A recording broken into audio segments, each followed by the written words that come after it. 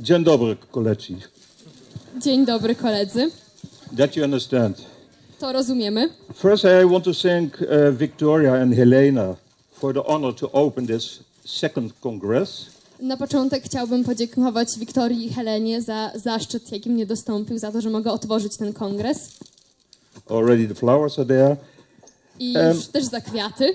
Let me first introduce myself to you. Chciałbym na początku się przedstawić. After some years at medical school, I switched to the study of physical therapy. Jeżeli chodzi o moją historię, to po kilku latach studiowania medycyny rozpocząłem studia fizjoterapii.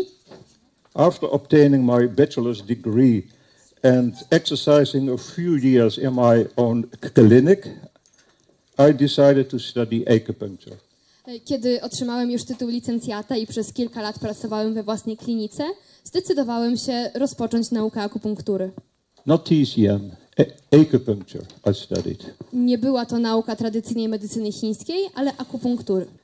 Being involved in the Dutch Acupuncture Association, byłem zaangażowany w pracę holenderskiego Towarzystwa Akupunktury.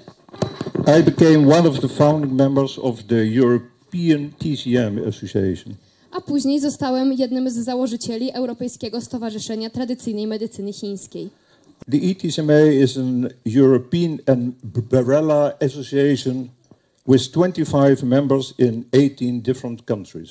Jest to organizacja parasolowa, która obejmuje całą Europę i organizacje członkowskie pochodzą z 18 krajów i jest to dokładnie 25 stowarzyszeń.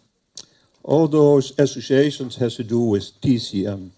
I wszystkie te stowarzyszenia mają związek z tradycyjną medycyną chińską.